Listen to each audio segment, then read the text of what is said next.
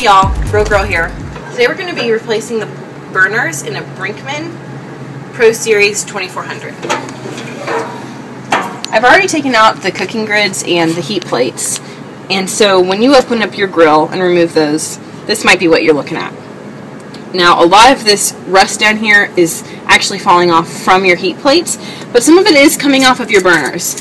And people ask me, when do you know it's time to replace your burners? Well, these burners are a rail type. They're made out of cast iron, and so they are rusting. Cast iron rusts, that's just a part of what it does, but at the point that they're starting to flake off and you can break them apart with your fingers like that, probably time to replace them.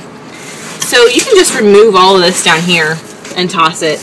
It's not hard to do, and it'll really make your grill look a lot nicer.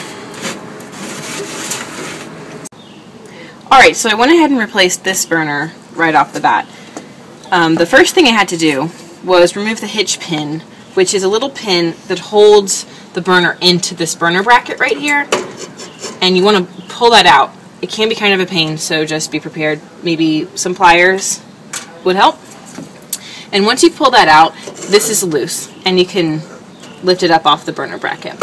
Now, because of the way that these burners are hooked into the front of the grill, there's two sheets of sheet metal that they have to come through.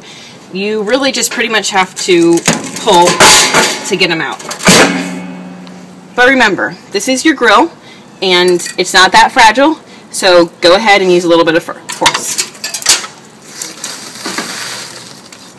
So here's my new burner.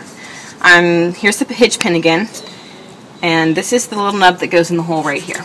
So now it's just the opposite of what I just did. You just have to put it in here. You've got to feed it through both sets of sheet metal. And then again, it's just a little bit of force to get it in there. You want to take your hitch pin, put it through the little nub here at the bottom, and now your burner is set in there. So that's replacing the burners on your Brinkmann Pro Series 2400, and that would apply again to any kind of grill that uses a rail cast iron burner.